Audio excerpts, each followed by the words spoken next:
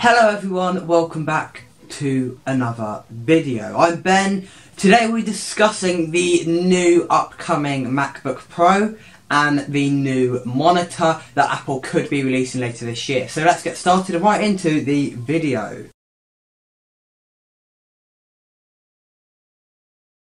Recently a report from Kuro, LinkedIn Co, a Apple reliable leaker who has leaked many Apple products and services and new things in the past, made a report and briefly commented on the new MacBook Pro coming this year and the new monitor that Apple will be releasing this year. Now, let me get things straight first. Apple hasn't released a monitor since about 2016, and they have been using LG's 5K monitors since. This monitor is apparently going to be 6K, will obviously be Thunderbolt and maybe other connections like HDMI, but don't get me on that. And it will be about 31 inches, something like that. So it will be a large monitor for you people who do like large screens. Additionally, it will not look like, well, it might a little bit, but it won't fully look like the previous Thunderbolt monitor, Apple monitor that they did, which is now looking very dated.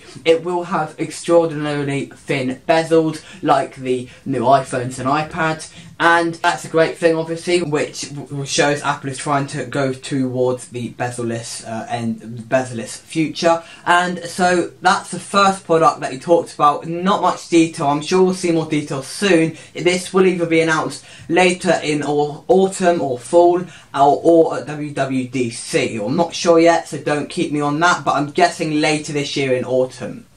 So, what's with the new MacBook Pros? Well, apparently, and there will be loads of concepts on the screen by the way guys, so if you like them I will link some of them down below. The new MacBook Pros, Jesus, the concepts I have seen are beautiful, and there's a few from 9 to 5 Mac, and I've forgotten the name, but it will be linked down below and on the screen, and they are beautiful. They basically show, and this report is saying that the new MacBook Pro will be 16-inch and have a new design. I wouldn't say that personally it needs a new design. It looks really nice so far. However, the screen does need updating. People want it to be a little brighter, and obviously we will be seeing smaller bezels 100% on there if we are getting a design refresh this year with the MacBook Pros. Now, what we're unsure of yet is if the screen's just going to be 16 inches or the whole chassis will be made bigger. It's likely that on the 16-inch MacBook, it will still be 15 inches, just the screen will be larger because of the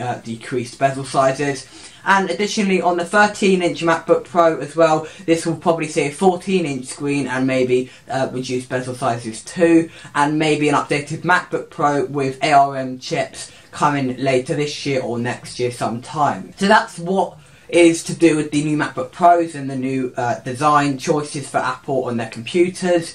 I don't know what else we'll be seeing in the new MacBook Pros. I can certainly confirm that there will be Intel 9th generation processors this year. Won't be Apple's ones yet, probably next year that will be, or the year after. But yes, Apple, Intel's 9th generation i5 and i7 processors inside. Probably an improved keyboard yet again to match the new MacBook Air.